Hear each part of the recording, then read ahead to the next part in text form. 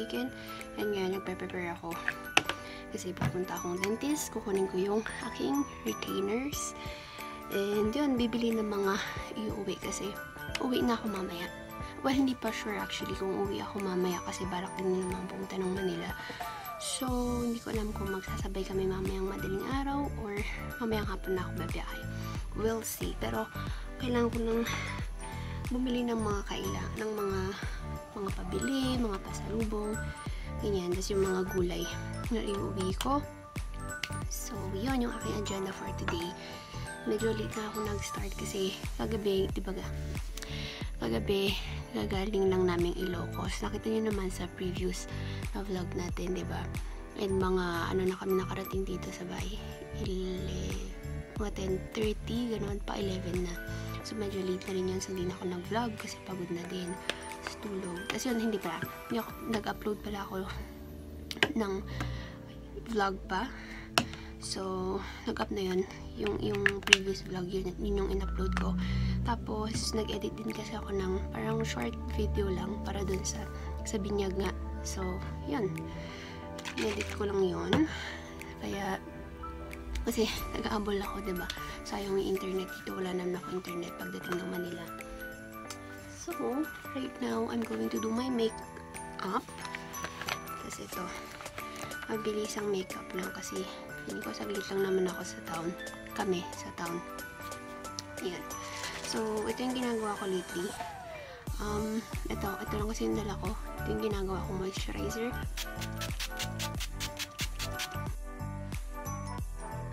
Nakikita nyo ba kung maayos? Pasensya na. Wala tayong maayos na lighting eh. Pero, yeah. Ang saya nung kahapon kasi halos andun yung mga relatives namin galing Manila, ganyan. Though hindi complete kasi sobrang dami namin sa family namin and hindi kayang lahat makauwi. Pero so far meron namang mga nakauwi. So masaya pa rin naman. So mas masaya sana kung kompleto. Pero hindi talaga kaya. So ayun, ito pala guys. Ginamit ko to. Itong crayons na to, ginamit ko to sa Ilocos. Sobrang ganda niya. Yun yung ginamit ko dun sa binyag. Insert ako ng picture dito para makita nyo kung ano itsura niya. And guys, ang ganda niya talaga. Ang ganda niya. So, bibili ako ng isa pang ganito mamaya. Kasi, I don't think makakabili ako sa Manila dito. Hindi ko alam kung saan ako pwede makakuha. Though alam ko parang nag-restock na talaga sila. Pero, para at least meron na ako. Meron na akong stock. Bibili pa ako ng isang ganito. And perfect lang para sa akin yung natural beauty pala. So, tama lang yung kinuha ko. And I'll do a separate video on this. Not sure kung kailan, pero I'll do my best pag medyo nakaluwag-luwag tayo ng time. Ayan, mag-makeup lang muna ako. Ito muna yung gagamitin ko for today. Kasi sobrang light lang nito. I mean, lightweight lang niya. Wait, muna akong salamin. Ito pala, alam nyo ba, napakita ko na ba ito sa inyo? Ito, binigay ito sa akin nung isa naming kaibigan. Nung nag-ayos ako ng makeup nila, nung sa kasal. Yung isang kaibigan namin, minikapan ko siya. So, binigyan niya ako nito. Gift niya, yun ang cute. May nakalagay pa. Ito yung Celitech Blush and Face Contour Kit. Yan. Hindi ko pa siya as in nagagamit ng bonggang gamit. Ano lang, na-swatch ko lang siya. Tapos, trinay ko lang din itong blush and then highlighter. Ito lang muna ako, hindi ko makita.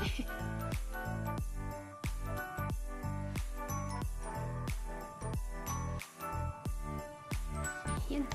Guys, tapusin ko na lang muna yung makeup ko. Medyo nang mamadali na ako eh. So, yeah, para mabilis. Wait lang, balikan ko kayo. Guys, tapos na ako sa aking makeup. And ito lang yung makeup ko. Sobrang simple lang niya. Hala, ang mati na naman. Pero yeah, ito lang yun. Sobrang simple lang ng ginawa ko kasi mabilis lang din naman kami sa town, I think. Pero yeah, ito yung Bello na tinted sunscreen and then yung aking cheeks. Yung Aretone. Natago ko na sa makeup bag. Hindi ko mapakita. Ito yung Aretone. Tapos, powder. Ang ginamit ko lang Johnson's BB powder. Tapos, eyebrows. Hindi ako nag-pencil. Hindi rin ako nag-powder ng brows. Yung lang ang ginamit ko. Yung Nichido na eyebrow gel. Yun, tingnan nyo, naayos niya talaga yung ano, parang natural lang yung eyebrows mo, pero mas maayos siya. And then sa lips, Vice Cosmetics. So, yeah, in the shade Voulez-vous. Ito pa yung velvet something nila. Pero yeah, we'll go ahead. Yes, of course, because the client is an all-time legislation, so together with the councils of the member states, we're together with the legislation, so no one can decide anything without the European Parliament, so we have a strong voice in Parliament, and we also now have a very strong voice. I will get called out from Australia and New Zealand in this moment of time. First to the Asia-Pacific region will be able to have China. Also, this area of cloud works very welcome rain. Bago lang yung mga dito. Ayun, stop na. Ito yung, yeah, ito ba? Maganda. Ang tutok mo naman, unahin mo dito. Tapos ganun. Oo, ganun din. Nabubulol tayo ng isang ganun.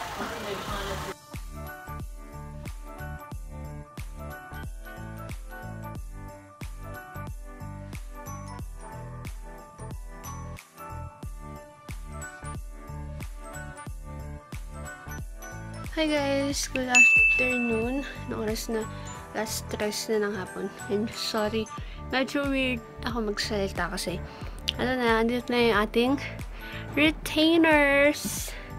Yan, para kung hindi pa sanay syempre. Yan, up and down siya. Ang weird ng feeling. Sorry. Ang weird ng feeling. So, meron din casing. Ayan siya. Para at least may lalagyan tayo. Free na yun eh. Tapos, galing kami dumaan ulit ako ng not Watsons.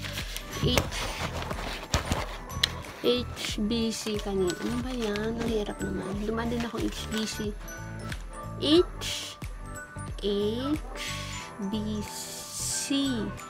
HBC kanina. Pumili ulit ako ng isa pang BB cream kasi nga baka maubusan ako. Yan, natural beauty. Tapos ito lang, isang okay lang to. Bumili na ako nito, parang pwede siyang pang loob, manipis lang na mustard yellow na color. Yan, to, lalaban ko pa to. And to guys, 20 pesos lang to. Yan. Susot ko siya next time pag nalaban na. Mamayang madaling araw pa kami uuwi, mga 2. Yan. Pero bukas weird. Hindi. May pasok na ako bukas ng 1. Yan. Kasama ko sila mama, kaya mamayang madaling araw na kami magbiyahe. Yun lang. So, kain muna kami lunch, and then later mag-edit akong video, yung vlog namin kahapon. Tapos, kung matapos, i-upload ko na siya. Ano ba yan? Kung pa pala napapakita yung mga iba kong nabili ng ukay-ukay, diba? Yung 3. Ito, nalaban ko na sila. Wait lang.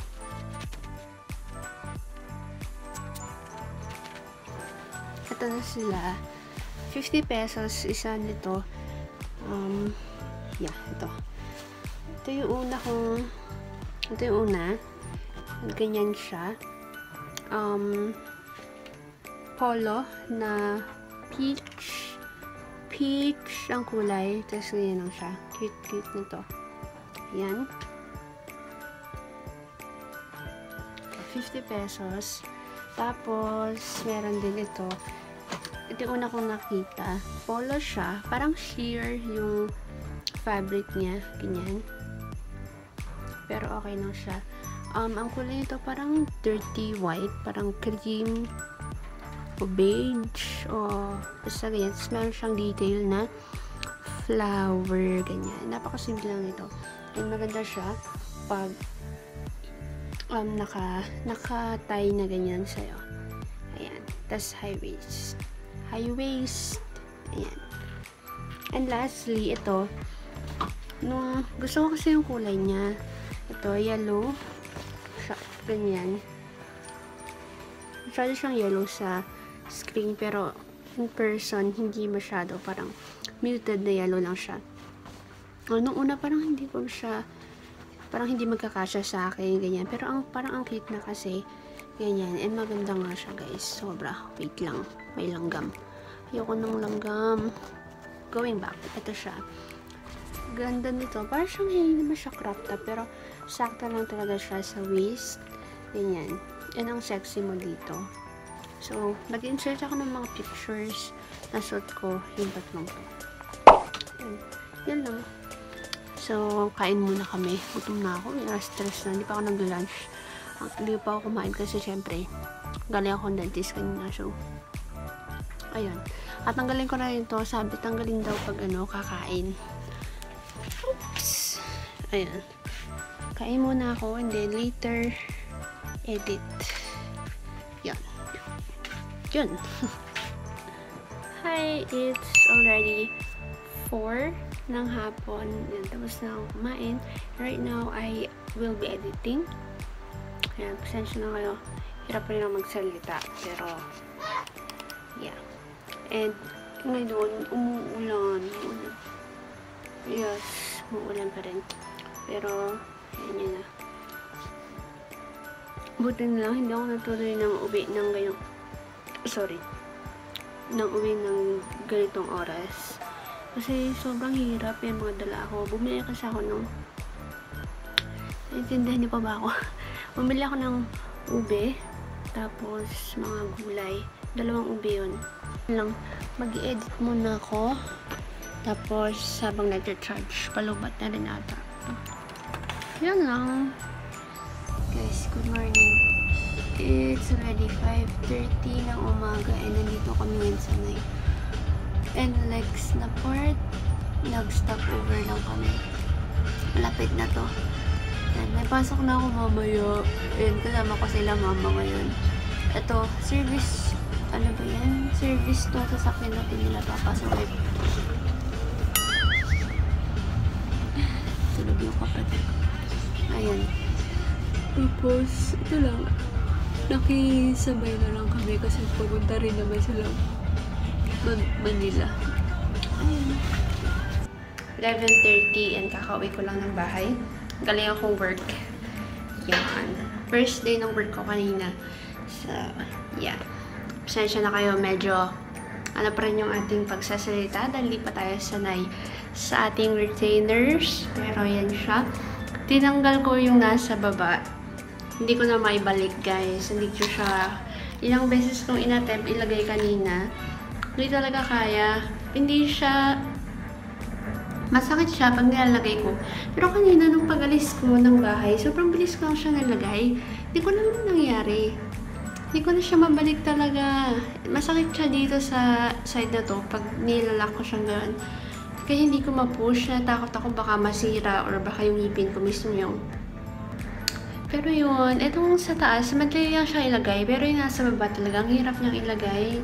As in, kaya hindi ko na nilagay. Tinanggal ko kasi kumain ako kanina. Ayun, parang hindi ako komportable kumain ng meron siya. Parang hindi ako makakain. Tsaka yun din yung sabi ng dentist na kapag kakain, tanggalin daw. Ayun, tinanggal ko. Hindi ko na mabalik kanina. Bili pala ako nito. Fishball and 2 chicken balls. Yan, na-miss ko to. Na-miss ko to. Ayun lang. Kakain muna ako. So, kailangan ko na itong tanggalin. Hinit. May free food kasi kanina sa office namin. So, yun lang yung kinain ko. Kasi hindi ako masyadong makakain. Kasi naninibago pa talaga ako dito sa yan, pagkatanggal ng braces ko. Kaya, hindi ako masyadong kumakain pa. Medyo nahirapan akong umuya ngayon. Parang hindi komportable para sa akin. Naninibago pa siya. Pero, kahit pa paano, nakakain pa naman ako. And kanina pala, di ba nagbiyahe kami. Andito sila mama kanina, tsaka yung bunso kong kapatid. Ayun. pumunta sila dun sa mga tita ko at saka mga pinsan ko. Dun sa Alabang.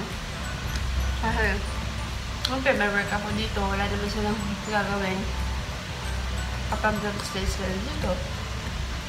Kaya, pumunta muna sila dun. Balik na lang sila sa Saturday. Tsaka, para makapasyal sila. Feeling ko, ano ata sila, mag-Enchanted Kingdom. Ata, hindi ko sure. Lalabas din kami sa Saturday. Kasi wala akong pasok nun. Last day ko, Friday. So, yeah. Kasama ko yung boyfriend ko.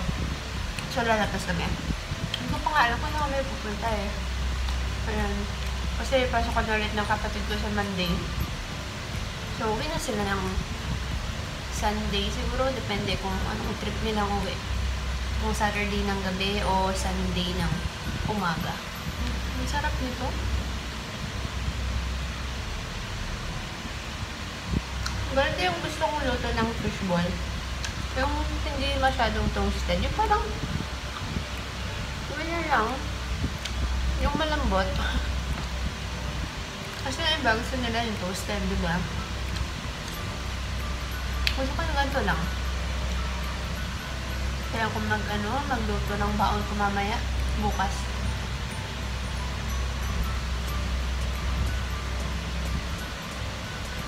May mga gulay ako yan, galing Baguio, so, yan.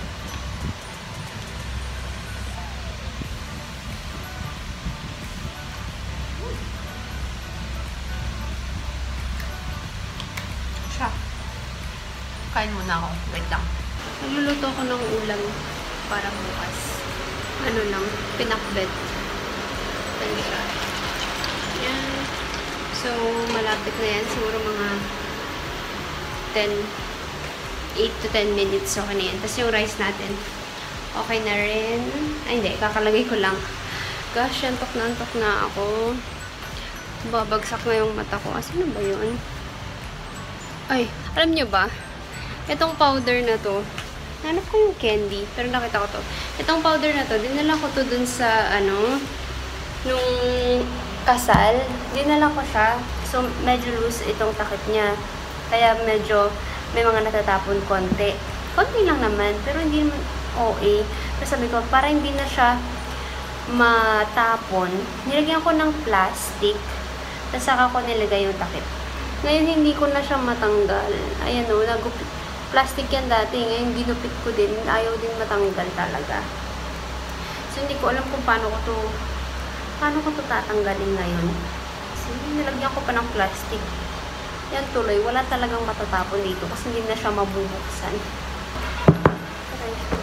Okay. Hindi yun yung gusto ko ipakita. Ito. Ito pala yung souvenir ng pinsan ko, yung nagbinyag. Ayan. Candy to. Ito yung candy na hindi ko alam anong brand dito. Pero nakita ko na to sa mga Cavendish and Harvey. Tama ba? Hindi ko alam kung ito yung brand niya. Pero masarap to. Meron kasi yung isa, ganito din. Pero yung parang may sugar, tapos matamis. Ito, maasim siya. So, gustong-gusto ko. Ayan, hindi ko mabuksan. Pero yan. Yan, masarap yun, guys. Tapos, ito, nadala ko na yung ito yung mga binili ko pa dati sa Baguio. Ito, tatlo to, diba? Kasi ito, nauwi na namin siya. Kasi may sasakyan kami kanina.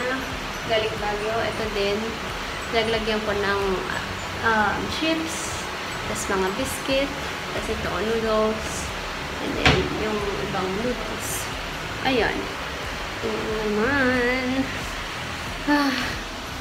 Guys, feeling ko hindi ko na kayang magtagal pa.